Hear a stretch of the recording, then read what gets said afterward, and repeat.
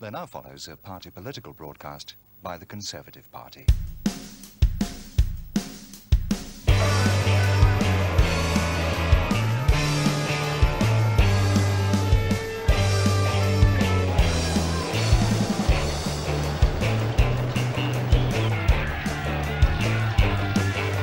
The violence expressed by a few, but still too many of our youngsters, is a sign that there could be something wrong in our society, deeply wrong.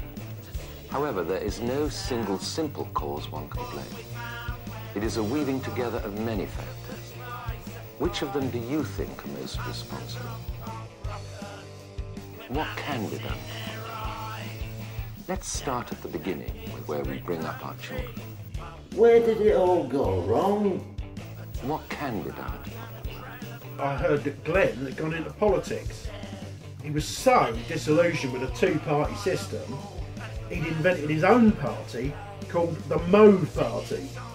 Mindless and unnecessary violent extremists. He stood in a by-election in Streatham and he got beaten by John Burkow. Glenn never stood a chance. He wasn't smug enough.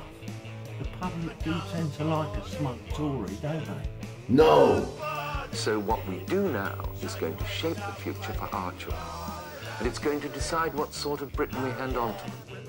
And so the music fell silent. I've still got tinnitus to this day.